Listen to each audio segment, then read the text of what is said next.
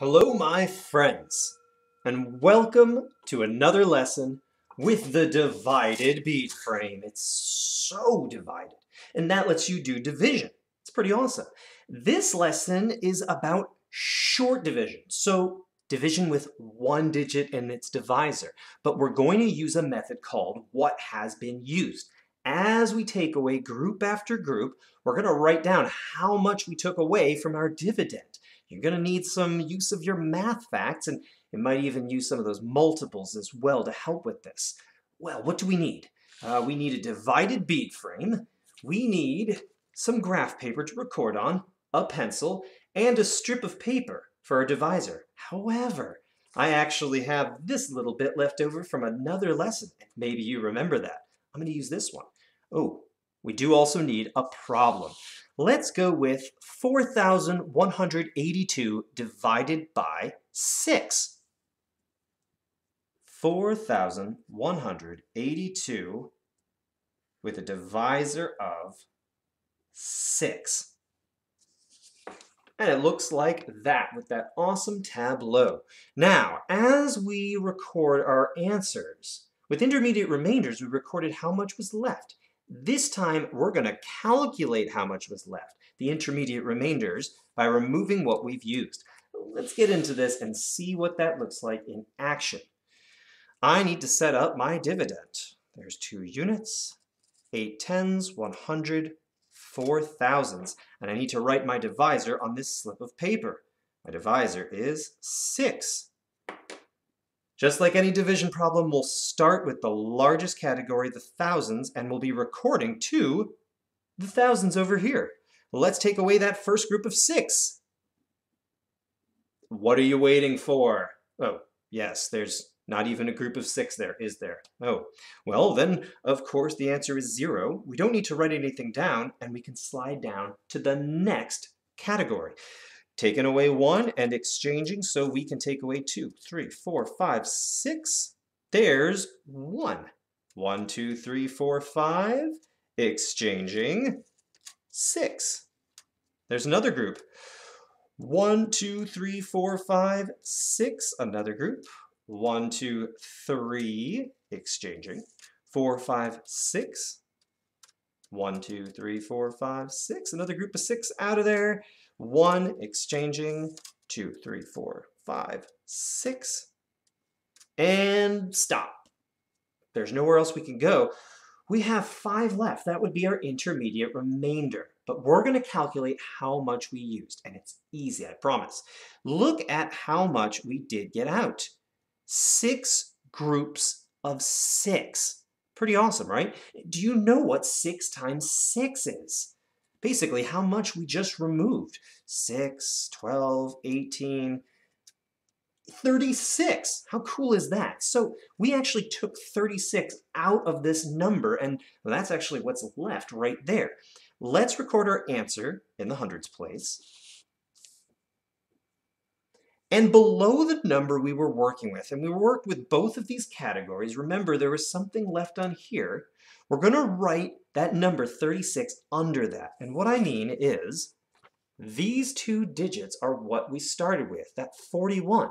We're going to subtract 36, what we just used, from that. So 41 minus 36, what does that equal?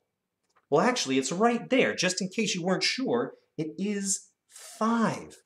Our intermediate remainder was 5. Now, what I'd like you to do is drop that 8 down next to it because that's what we're working with next. And just in case you don't believe me, check it out. It's right there too. Are you ready? Because I am. We're going to slide. And now take away 6. There's a group of 6. Recording it. 1 and 2. Exchanging. 3, 4, 5, 6. 1, 2, 3, 4, 5, 6. Wow, that worked out pretty nicely, but now we have to exchange to even start. 1, 2, 3, 4, 5, 6. 1, 2, 3, 4, exchanging, 5, 6. 1, 2, 3, 4, 5, 6. Another group of 6. There's 2, so we're going to exchange this time, and there's the rest of that 6. There's an entire 6. Exchanging again. 1, 2, 3, 4, 5, 6, and that's as far as we can go. We were able to get 9 groups out. That's pretty amazing, actually. But what is that? And it's going to give us that intermediate remainder when we subtract it from what we started with. Remember, we started with 58. We have 9 groups we were able to pull out. 6 times 9. Yes, exactly. 54. We're going to take 54 away from that 58. Now, something you may start to realize is that every number you take away will be a multiple of 6, but how high can you go in any digit? Well, we just went there, 9. So if you know the multiples up to 9 of a number, this should be pretty good. What is our intermediate remainder? It is 4, but just in case you weren't sure, you can check it here too. So if you have a 5 or a 6 or something else on your paper, something might have gone wrong. Let's move our last digit, that 2, we're going to drop it down to that 4, creating what looks like 42. And it's right there too.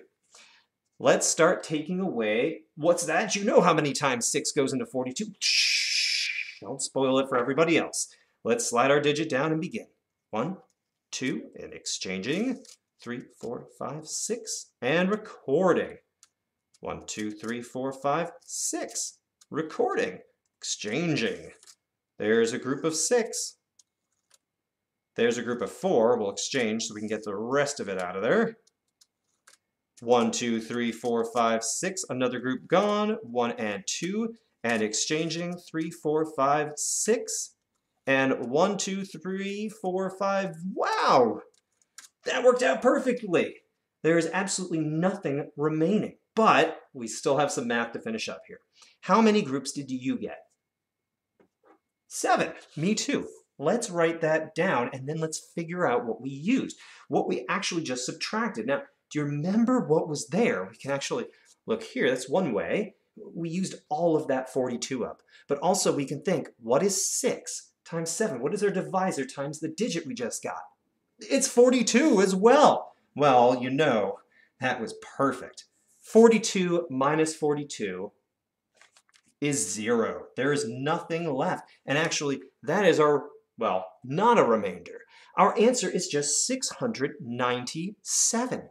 4,182 fantastic, delicious, crunchy crackers were sitting on a table, and you and 5 of your friends came over. That makes 6 of you, and each of you ate 697 crunchy crackers. I hope you have a glass of water to help wash that down. I'll see you again soon for some more divided bead frames.